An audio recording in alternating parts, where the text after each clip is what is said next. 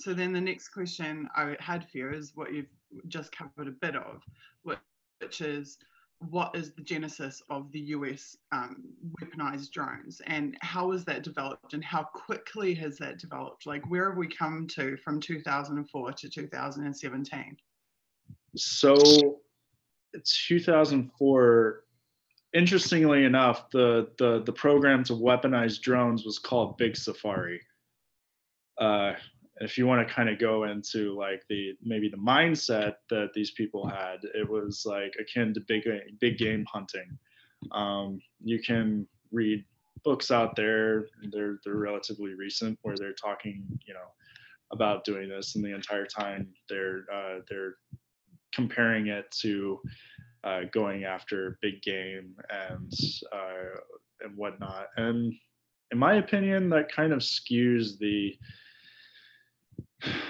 well, it separates the person from their own humanity, from actually viewing these people on the ground as human beings.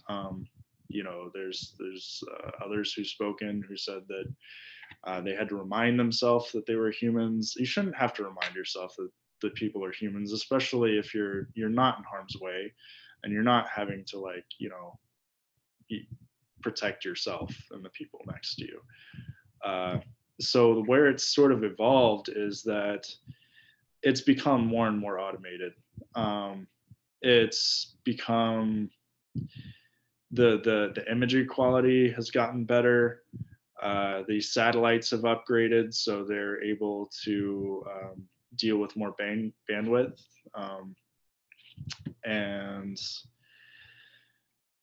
the quote unquote enemy has evolved and gotten more intelligent about things. They found ways to foil the sensors, and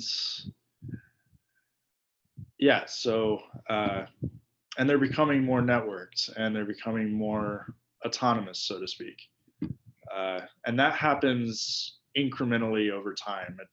It's not just like today they're remote control airplanes, tomorrow they're flying killer robots. I mean, there's the element of people using it for capturing with special forces components on the ground. For as much as like I'm against the war on terror, like as a tool for that, I don't think that's necessarily a bad thing. But I definitely think we need to take the weapons off.